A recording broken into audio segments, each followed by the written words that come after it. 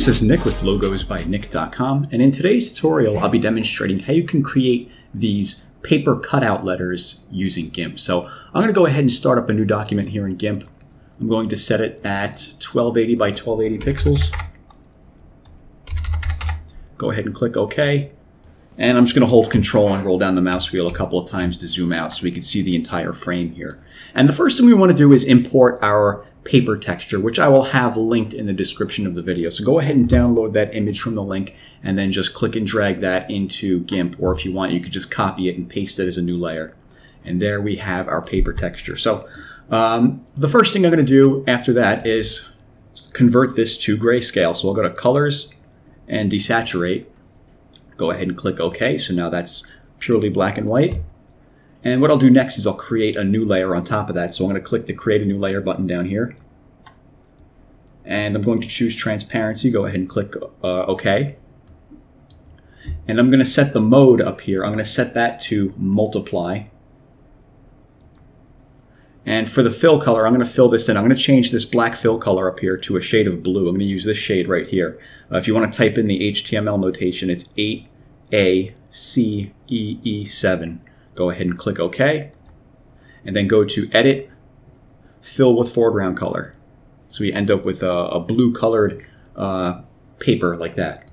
And what I'm going to do next is I'm going to create another layer on top of that. So go ahead and create a new layer, again using Transparency. And I'm going to set the blend mode for this one. I'm going to set the mode to Overlay. And I want to change the foreground color over here back to black. So just go ahead and make that black. The HTML notation is 6 zeros. Go ahead and click OK. And now I'm going to go to the Blend tool.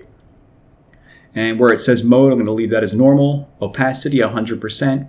Gradient foreground to background RGB. We want it looking like this right there with that icon.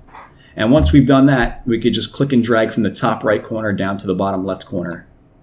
Actually, you know what? Let me undo that. Control Z to undo. We're going to start at the bottom left corner and go to the top right corner like that. We want it going from light to dark like that.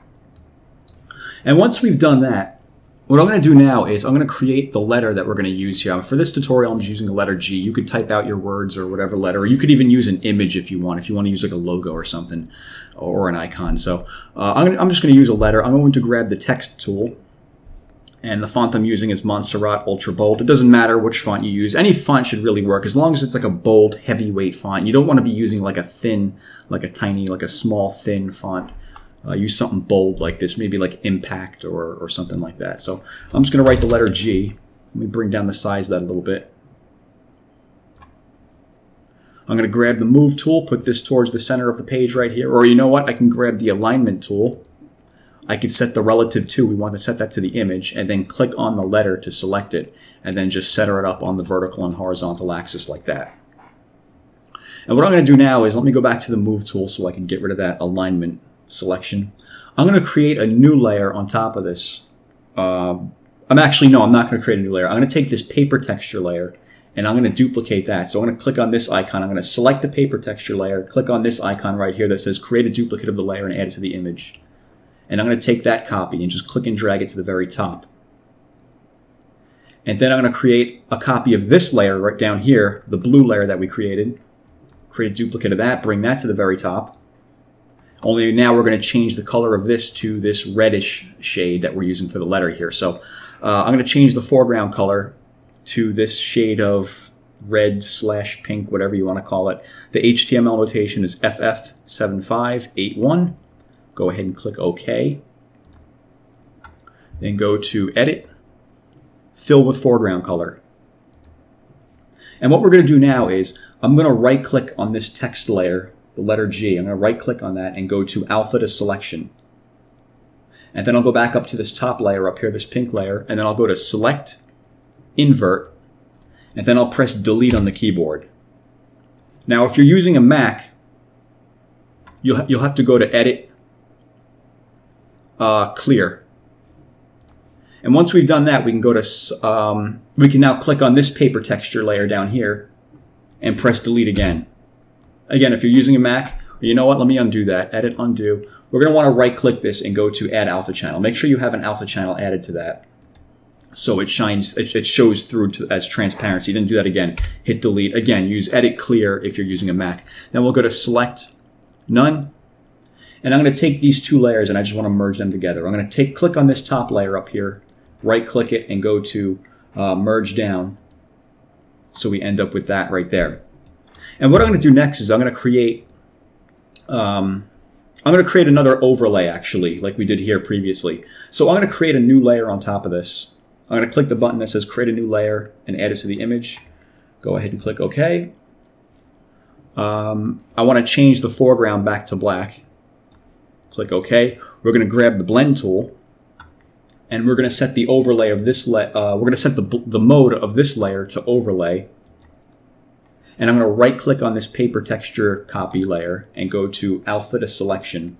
So we just have the letter selected. And then we'll go back to this top layer we just created.